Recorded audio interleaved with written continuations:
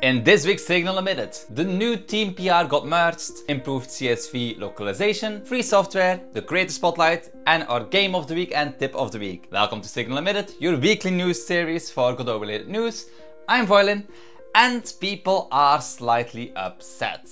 Today the PR for the Godot team, based on the passive start team, got merged for the upcoming 4.6 release. Think of it like a fresh coat of paint on the engine UI, but with a few tweaks. So there is a new font, the Inter font, and the blue base of the editor is basically becoming a more neutral gray, and some other tweaks on, well basically of how the editor looks. However, don't worry, yes, this new team will become the default team in 4.6, but the old team will continue to stay available through the settings. The old team will just not be the default team anymore. This is part of the upcoming 4.6 release, so in the next dev release you will be able to test out this team to see if there are any issues with it or if you like it or not. However, this change doesn't come with some people being upset, which is often the case when something changes that people are used to. Some people find that the default Godot team should not be changed during the 4.x releases and that it should better be implemented for the 5.x releases,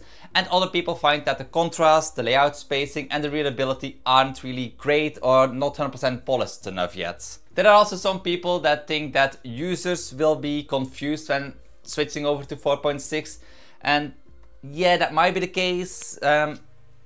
We'll have to see how that goes. For the UI and the UX parts of Godot, there has actually been an open proposal already with some very nice UI and UX suggestions on how to make the editor look better and how to make it feel better to use. The mockups of the proposed changes have a more rounded approach, but also aim at creating a better usage experience altogether by minimizing the amount of stuff and buttons and such on screen. However, this is still just a proposal. There has not really been any work done towards this proposal, but maybe this is something we could see in a possible Godot version 5 UI update before version 5 gets released. Who knows? I do prefer the blue base color for the Godot team, but you cannot really disagree with the fact that for color accurate work, having a tinted editor it's not really a good thing. So yeah, for more color accurate work, having a base color which is just in a grayscale is, well, noticeably better. But this of course is a personal choice. So yeah,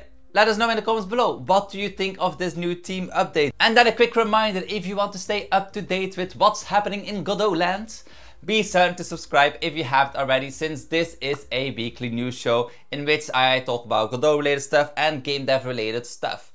Well, anyway, with that quick plug out of the way, let's go over to the Creator Spotlight. And for this Creator Spotlight, I actually have a very nice channel. Glitch Code is a relatively small YouTube channel, but with a consistent upload schedule. I promise you that you won't be able to go through his backlog of videos without finding at least a handful of videos about something Godot related that you really want to learn about or know how to do. This channel really is a diamond in the rough, so go to the description, open his YouTube channel in a separate tab so you can start binge watching his videos once this Signal Emitted episode is over. I really do think that the channel Glitch Code really deserves a lot more subscribers, and if you know of any other channels which you think should get a shout out, maybe they're also kind of like a diamond in the rough, let us know in the comments below. Or if you have a channel yourself that you want to be shouted out, go to the link in the description. And then the first of the other topics for this week is a small topic, but something worth mentioning, as I find localization support quite important and accessibility in general should be a concern, something that you take in mind when developing a game or a project. Thanks to Timothy for the PR to improve localization support when using CSV files,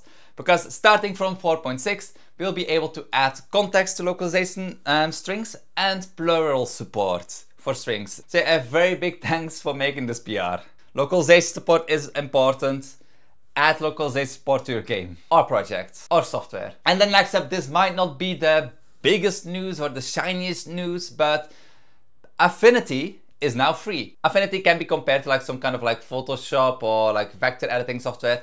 And Affinity used to be a pay for a license to be able to use the software. So no subscription based, but a one-time fee. But since yesterday, October 30th, they are free. With the only catch being that the AI stuff is behind a paywall, which is for most people probably not too big of a deal. I found this worth mentioning since it's a creative tool that people could choose for making the artwork for their games or for making promotional materials for their games, so they're not longer bound to Photoshop if they use Photoshop, for example. There is however no official support for Linux, with no plans for creating support in the future, which is a downside. But oh well. And then for Game of the Week, I present to you a game that got released very recently, Fading Serenades. This game was made by a developer called Bernie Wick. Fading Serenades is a pixel art adventure game in which you strap on your backpack, you hike, jump, climb through charming minigames to traverse a rugged landscape and help the old islanders with their deliveries, all while managing a backpack that's always a little too small. If you like minigames and the cozy pixel art style that you're seeing right now, then you should really try out the demo to see if this game is something you are interested in and possibly want to buy. If you have a game that you're working on that's near release or just released, let me know in the comments below so it can get a shout out in Signal Emitted and, well, the future episodes. And it's already time for Tip of the Week again. The part of each Signal Emitted episode in which I share some helpful tips to improve your experience of working with Godot. Did you know that since the recent 4.5 release, you can easily preview your translations for your game or software without having to run the project straight from the editor? So what you need to do is just click on View and Preview Translations and then select any of the languages you have for your project. By the way, the project that you're seeing on screen right now is Godot, my video editor which I'm making with Godot. A small little plug there.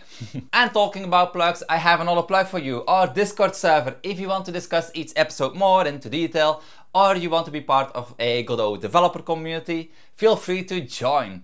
The admission fee for joining Discord server is around $100 and there's a permanent 100% discount. Do the math. And that's it for this episode. A big thank you as usual to all my Ko-fi supporters. They make Signal Emitted, my other videos and Godot possible. And then there's nothing left for me to say except for Signal Emitted is a weekly episode, a weekly news episode. So if you want to stay up to date with Godot related news, subscribe and I'll see you all in the next episode.